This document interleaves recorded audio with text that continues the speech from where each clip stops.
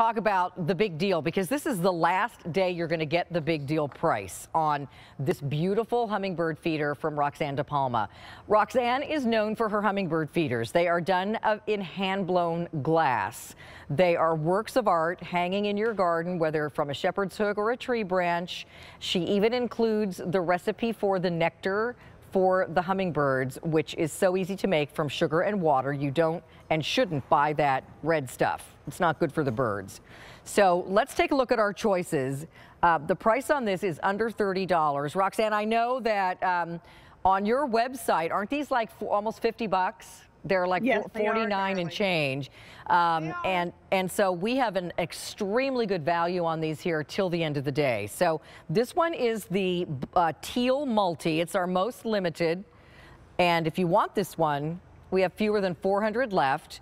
We also have it for you in the blue, and this one is that wonderful sort of conical shape with like the diamond etching, and it's just almost like a milk glass. Really, really pretty. This one is a beautiful smooth glass in the red.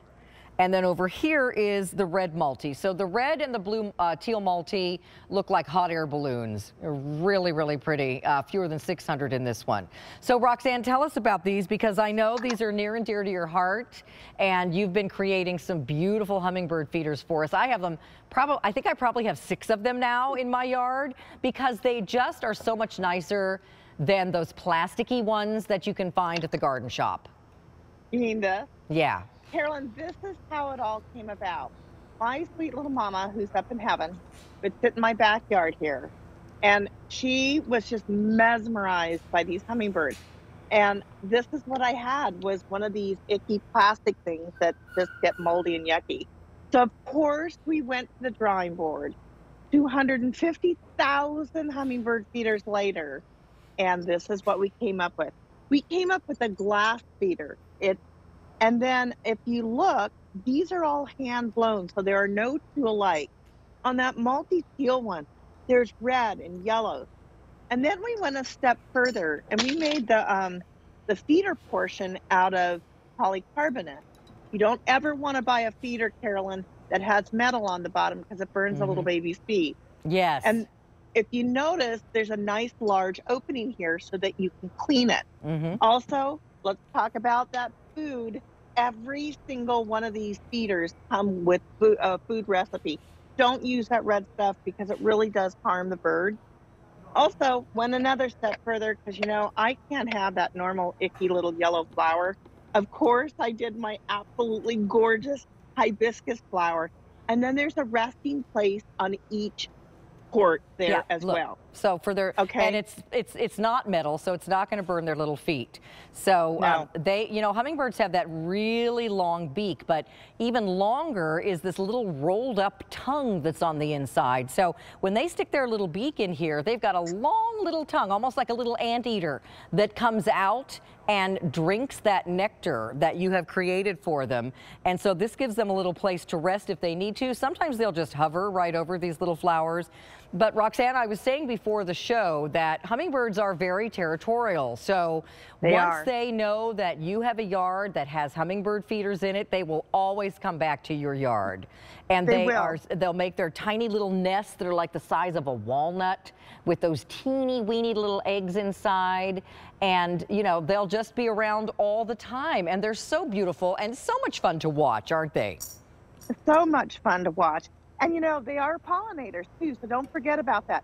Carolyn, I have 6 feeders in my backyard, 2 feeders in my front yard. And let's go back to the food for a second. Go ahead and make it up, and it will keep up in your refrigerator for up to 2 weeks, all right? Nice. So hummingbirds flap their wings 80 times a second. That is over 4,000 times a minute. Wow. And, you know, think about that.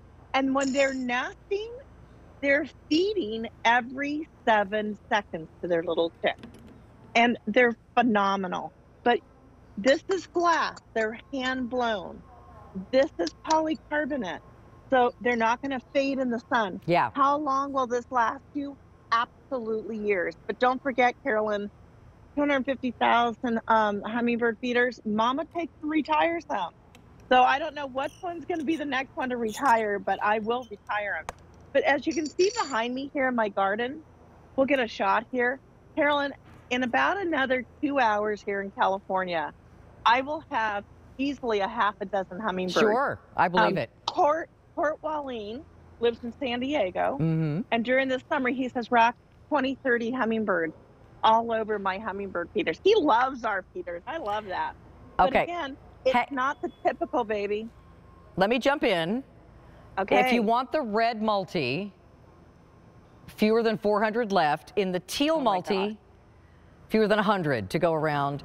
The multi, the hot air balloon shapes are the most popular, so please don't wait on either one of those. Those are what I have in my yard too. Although, Roxanne, I have a solid red one, and it actually seems to attract the most hummingbirds. Mine is different. That my solid red one is like this one right here. Right. But we have a solid red. We have this beautiful sort of pattern, like a diamond faceted pattern on this solid blue one. But here's the deal. They all have red hibiscus flower feeders. So they're all going to attract your hummingbirds, and they are absolutely gorgeous. This is not plastic. This is hand-blown glass. Teal multi is just sold out. The hook that is included, and it's done in powder-coated metal, so it's never going to rust. And then this is polycarbonate, so this is not a cheapy plastic base.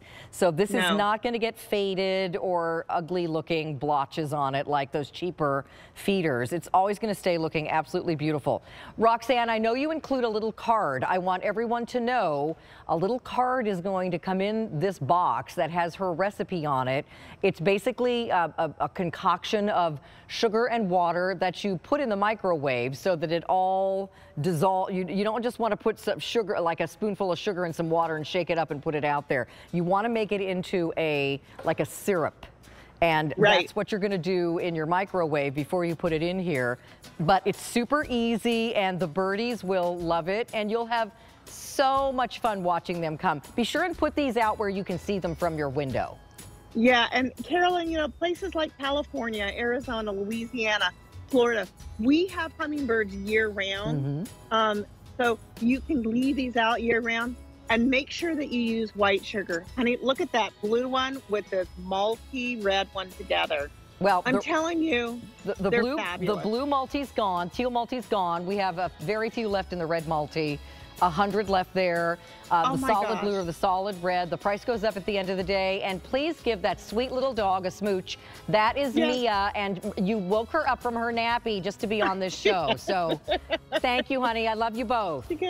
Love you, Auntie Carolyn. See you, Roxanne. Everybody, stay in the ordering process. Don't miss out on that